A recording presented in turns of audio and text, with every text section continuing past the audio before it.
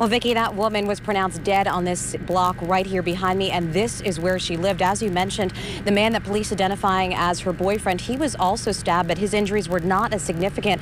In fact, he was able to talk with police and identify the suspect as their roommate. And just about a block away on Ralph Avenue, that man was taken into custody around 3 this afternoon. Now, we do know police responded to a call of a burglary in progress in that block, but police are not releasing the exact details of how that suspect was located. Our cameras were rolling as the suspect, seen in a blue shirt, was led out of that home on Ralph Avenue and taken into custody. At this point, what led up to that deadly stabbing has not yet been determined, but we do know all involved parties lived at that home on Neblett Avenue. And while the stabbings did occur inside, the victims were told were able to make it outside, where the man began yelling for help. And it's that man that police say tonight was critical in identifying their suspect. Our officers got on scene. We quickly talked to the victim, see what happened, see if we could, get some information from him. He was able to advise us that, the suspect. Then we had a witness on scene that was also trying to give some kind of medical aid to the victims. He was also able to give us information.